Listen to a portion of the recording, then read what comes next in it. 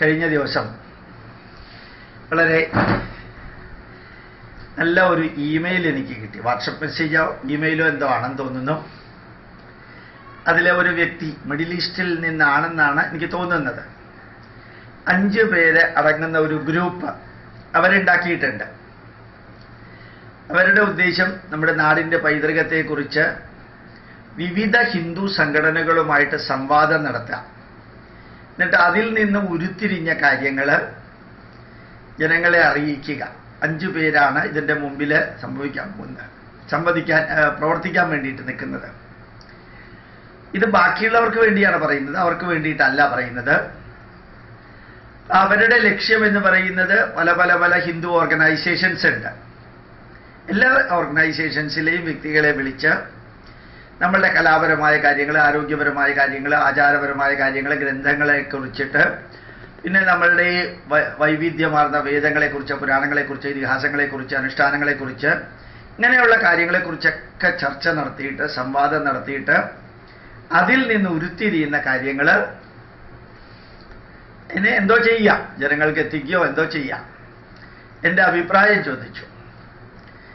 ഞാൻ പെട്ടെന്ന് ആലോചിച്ചു, ഇതിലൊന്നും മറുപടി കൊടുക്കേണ്ട കാര്യമില്ല. മറുപടി കൊടുക്കേണ്ട കാര്യമില്ല എന്ന് വിചാരിക്കാൻ കാരണം, കഴിഞ്ഞ ഇന്ത്യൻ ഇൻസ്റ്റിറ്റ്യൂട്ട് ഓഫ് സയൻറ്റിഫിക് ഹെറിറ്റേജിൻ്റെ പ്രവർത്തനം 20ാം വർഷം ആണ്. ഇത് 20ാം വർഷമാണ്, 2 ദശാബ്ദമായിട്ട്.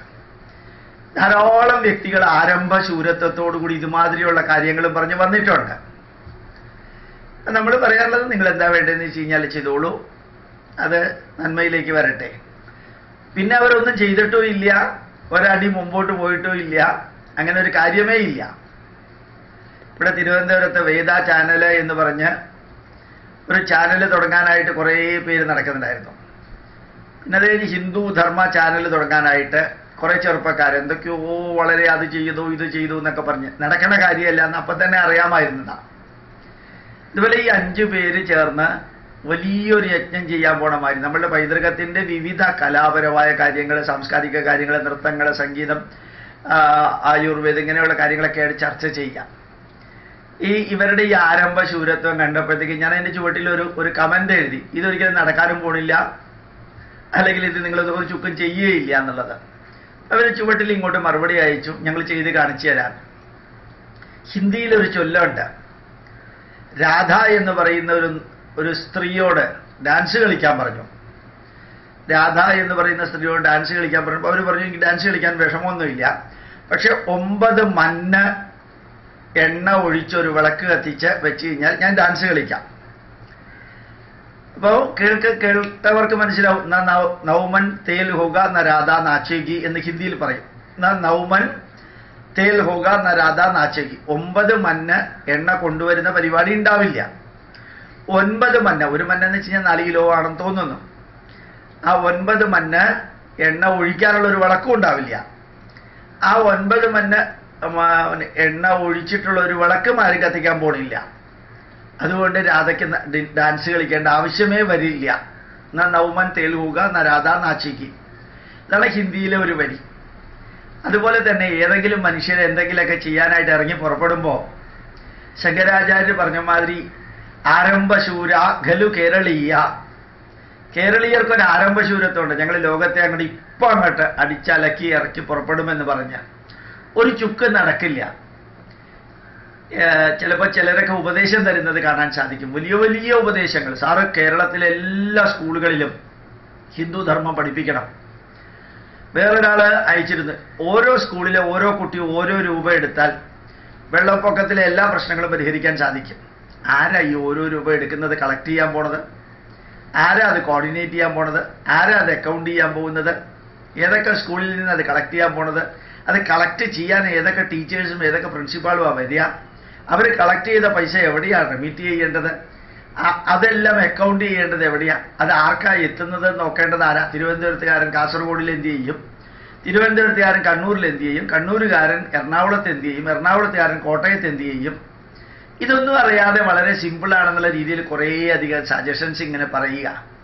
അത് തന്നെയാണ് ഈ 5 പേരടങ്ങുന്ന വലിയ ഒരു കാര്യം ചെയ്യാൻ പോകുന്നത്. ഇവരൊക്കെ വിളിച്ചു കഴിഞ്ഞാൽ ഈ ഹിന്ദു സംഘടനകളൊക്കെ വരുമോ? വരുന്നവരൊക്കെ ആ സംഘടനയായിട്ട് എന്ത് ബന്ധം ഉണ്ടാവുക? അവർ രണ്ടാമത്തെ പ്രാവശ്യം വിളിച്ചാൽ വരുമോ? ഒരു പ്രാവശ്യം വിളിച്ചു കഴിഞ്ഞാൽ ആരെങ്കിലും ഒരാൾ ചിലപ്പോൾ വന്നു എന്ന് വരും. അമൃതാനന്ദമയുടെ ആൾക്കാർ വരുമോ? സായിബാബയുടെ പ്രവർത്തകർ വരുമോ? ജഗി വാസുദേവന്റെ പ്രവർത്തകർ വരുമോ? ബ്രഹ്മകുമാരീശ്വർ വരുമോ? വെറുതെ നോക്കുക.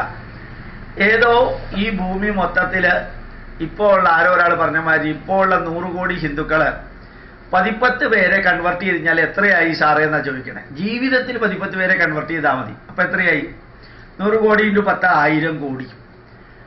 1000 കോടി ആയിട്ട് കൺവെർട്ട് ചെയ്യാൻ. അപ്പോൾ പിന്നെ നമുക്ക് ഒരൊറ്റ ആഴ്ച കൊണ്ട് പ്രശ്നം തീരില്ലേ സാറേ? വേണ്ട സാറേ, 100 കോടി ആൾക്കാർ 5 പേരെ കൺവെർട്ട് ചെയ്താൽ എത്രയായി? 500 കോടി. ഭാരതത്തിലെ ജനസംഖ്യ അല്ല, ലോകത്തിലെ ജനസംഖ്യ 750 കോടിയാണെങ്കിൽ അതിൽ 2/3 ഭാഗത്തിനെ കൺവെർട്ട് ചെയ്യാൻ ഇത്ര വിഷമമുണ്ടോ എന്നാ ചോദിക്കണതേ. അങ്ങനെയുള്ള പ്രവൃത്തിയിലേക്ക് നിങ്ങൾ ഇടപെടല്ലേ. ഏതെങ്കിലും ചെറിയൊരു ദൗത്യം ഏറ്റെടുക്കാം. മനുഷ്യന് പരിമിതി ഉണ്ടെന്ന് മനസ്സിലാക്കാം.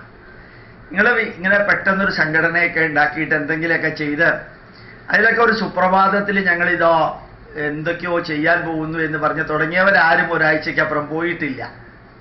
ആദ്യം മീറ്റിംഗ് വിളിച്ചു കൂട്ടിയാൽ 50 പേര് വരും. രണ്ടാമത് ആ 50 പേരെയും വിളിച്ചാൽ 5 പേര് വരും. മൂന്നാമത് ആ വിളിച്ചവർ മാത്രം ചിലപ്പോൾ ഉണ്ടാവും, അല്ലെങ്കിൽ അവർക്കും തിരക്കാണെന്ന് പറഞ്ഞ് വരില്ല. അത് പ്രത്യേകിച്ച് കേരളത്തില്. അപ്പൊ അതുകൊണ്ട് എന്തെങ്കിലുമൊക്കെ ചെയ്യാൻ ഇറങ്ങി പുറപ്പെടുമ്പോഴത്തേക്കും ഹിമാലയത്തെ ഞങ്ങൾ മറ്റന്നാളെ ശരിയാക്കും എന്നൊക്കെ പറഞ്ഞ് ഇറങ്ങി പുറപ്പെടല്ലേ. അത് അതിൻ്റെ അനുഗ്രഹങ്ങളും മാർഗനിർദ്ദേശവും ഒക്കെ വേണമെന്ന് പറഞ്ഞിട്ട് ഇങ്ങോട്ട് എഴുതിയത് കൊണ്ട് ഞാനിത് പറഞ്ഞതാണ്.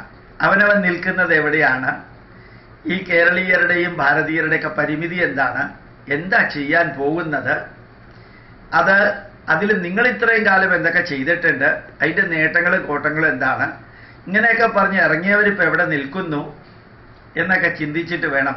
Why you are doing, what you are doing, when you are doing, where you are doing, how you are doing, who are you to do, four hmm you are doing, Y, what, when, wear, who, hmm, how.